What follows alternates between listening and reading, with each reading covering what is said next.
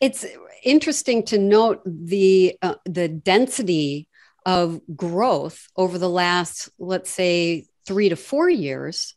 Was it always Anthony's plan to become the biggest and the most dominant?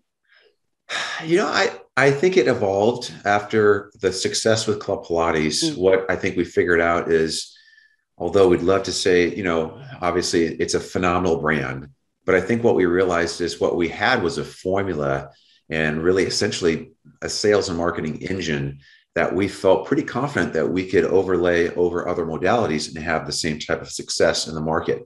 I look at it like, Starbucks didn't create coffee any more than we created Pilates or yoga or, indoor cycling. They just came with the best distribution channel to bring that experience to market and win.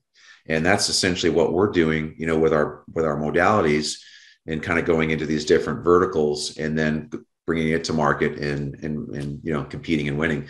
But I think it started after Club Pilates, and then he acquired our second brand, which was actually candidly a turnaround at the point. It was called Cycle Bar. It's our third largest brand today, actually, and just completely being candid here, when he bought that system, 75% of the owners, there were 100 units open, 75% of the owners were losing money.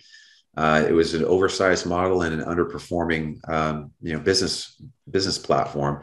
But he saw, basically everything that was broken in that business. He knew that's where our strengths were and what we do best. Mm-hmm. And so now, we've been able to literally cut the investment in half and triple the unit volumes in the brand. So it's one of the top performing brands we have today, in the system. So it's been really neat to watch that happen.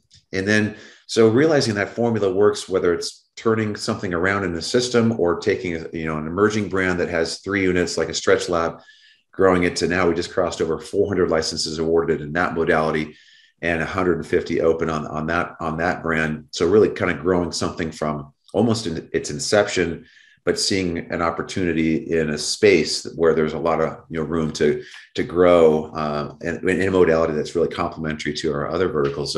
So it's really kind of this, I would say our special sauce is really the sales and marketing engine that we kind of bring to these business models. Well, and it absolutely is an amazing sales and marketing engine. What I've always been impressed with as these brands have come, stayed, and grown is the dedication to the franchise owners themselves. That's what's truly remarkable to me about this gargantuan thing that you're building is the dedication to the franchise owners.